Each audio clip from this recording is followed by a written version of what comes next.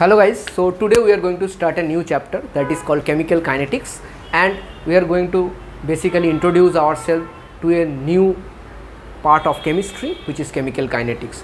So chemical kinetics is a small part of a very big branch that is called chemical reaction engineering. Here we basically deal with the rate of reaction. So what does chemical kinetics do? Chemical kinetics studies the variation of concentration of reactants and products. Chemical kinetics studies the variation of concentration of reactants and products with respect to time. So that is only rate of reaction. Rate of reaction is in how much time, if suppose in 1 second A completely changes to B. What does that mean? The rate of the reaction is very fast.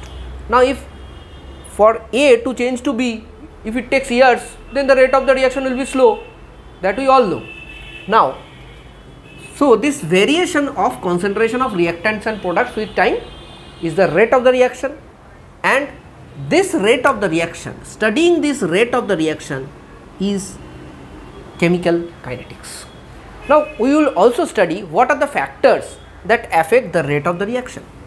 There are various factors that will affect the rate of reaction, like suppose a solid will react slowly, a liquid will react faster, a gas may react faster, it may also react slowly depending on what it is reacting.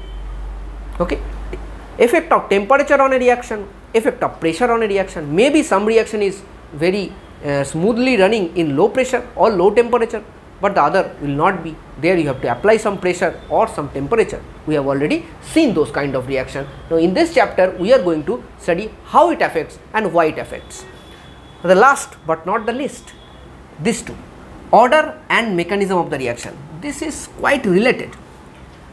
Order of a reaction, we are going to study it in detail.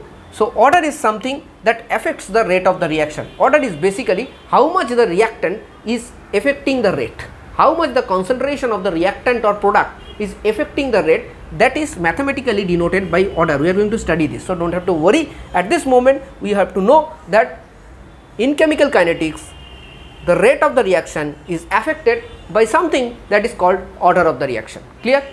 Next, mechanisms. In organic chemistry you have already studied about mechanisms, so you have fair amount of idea that mechanisms affect the rate of the reaction, because if you see the SN1, SN2 reactions, E1, E2 reactions, their mechanisms definitely affected the rate of reactions.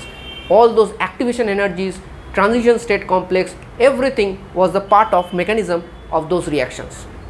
So definitely mechanisms will affect the rate of reaction. Which path you are going will definitely affect the rate of reaction. If I go from Kolkata to Delhi in a straight path, that will have least amount of time. If I want to explore, I go to Mumbai and then I come to Delhi, then definitely it will take much more time, and in that case my rate of travel will not be high, it will be very less. So this is what chemical kinetics, and this is what we are going to study.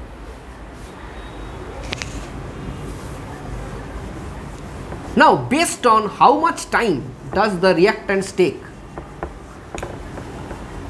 to react to form products, based on how much time does the reaction takes to form products, we generally classify the reactions into three types. Number one is very fast reaction. Very fast reaction, we also call this instantaneous reaction. This type of reactions happens in fraction of seconds. The time taken to complete this kind of reaction, or almost complete this type of reactions, fraction of seconds. What are this kind of reactions? This kind of reactions are basically ionic reactions.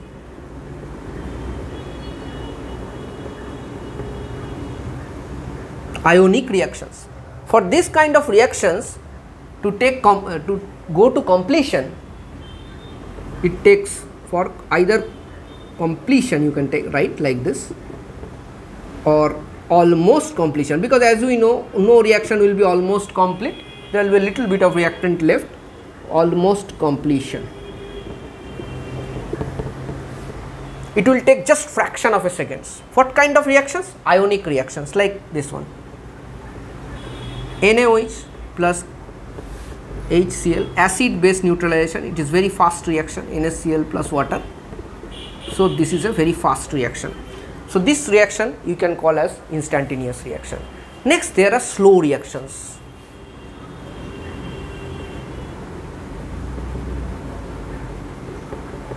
Slow reactions. What are slow reactions? Like rusting of iron, reaction of hydrogen and oxygen at room temperature. Have you seen it happening? No, it doesn't happen. Hydrogen does not react with oxygen at exact room temperature. This will take time. Okay, like conversion of diamond to graphite. It is not an easy task. It takes a lot of temperature, because there are breaking of bonds and making of bonds, and that is not easy in case of diamond to graphite.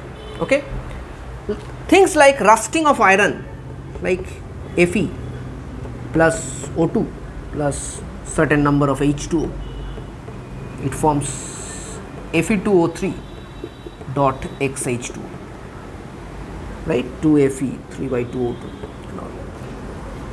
This is rusting of iron. This takes years. So in case of very slow reaction or slow reaction, it takes years to complete. It takes years to complete. Slow reactions will take years to complete. Why reactions are slow? Because see, when you are talking about chemical reactions,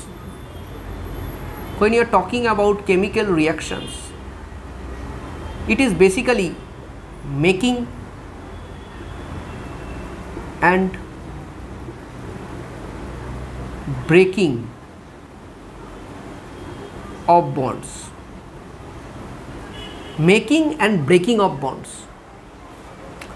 So when we talk about this kind of reactions, this making and breaking of bonds basically depends on bond strength, and bond strength is not going to be same for all the elements or compounds. Is the bond strength same? No.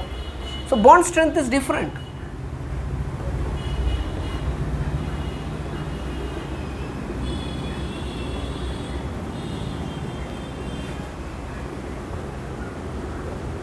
So if bond strength are different, the time taken to make such kind of bonds or break those kind of bonds will also be different.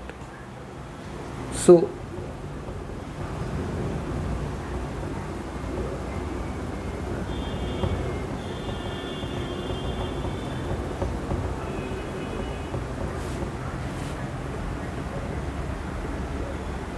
you can add this example.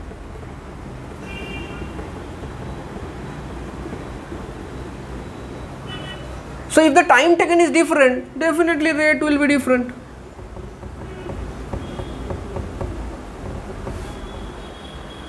Bond strength is different, time taken to break or make those bonds are different, definitely rate will also be different.